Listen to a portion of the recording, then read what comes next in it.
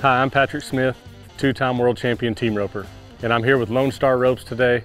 This is my rope of choice, the Thunderbird, and I want to talk to you a little bit about something that I think is one of the most controversial topics in team roping healing, and that is the trap versus the scoop, the handshake versus turning your hand flat. So I'm probably going to get some hate mail over this, but I'm fine with it because this is what I truly believe. I hear all these people talking about, well, I set a trap, well, I scoop the feet, all these different things. I'm going to tell you the answer to any of it is timing. Somebody that says they trap a steer, they set their bottom strand in front of the feet and let the steer jump in it.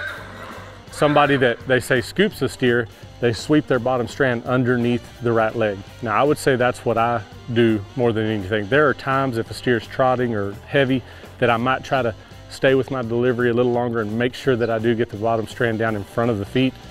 But I think that too many people spend way too much time focused on whether they're throwing a trap or whether they're throwing, a scoop loop. So focus on your timing, because in the end, if you're not in time with the steer and your bottom strand is not getting on the ground, it's not going to work consistently. So I think it's really important that you learn your position, learn your timing, and learn to get the bottom strand down, and then your style will develop around whether or not you maybe come in a little more with the top strand first, which I think that's really essentially what a trap is people that use more of a top strand set and then their bottom strand drops, versus a guy like myself.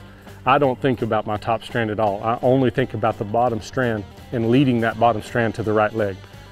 So since I started, my theory is if I can set my bottom strand down and have an open swing and set it down outside that right leg, the left leg will have to follow. As long as my bottom strand gets down early enough out here, outside the right leg, and I'm in time with the steer, the rope has no choice but to carry through.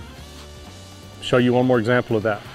I'm gonna swing extremely slow to show you that it's not about force, and I'm gonna set this loop down. Look how much tip comes through. Too many people try to force tips through and try to make sure that they're scooping the steer or trapping the steer. Don't overthink this.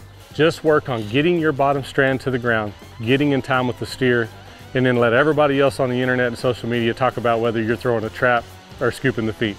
Let's just do our jobs, get the bottom strand down, stay in time, and catch 2 feet.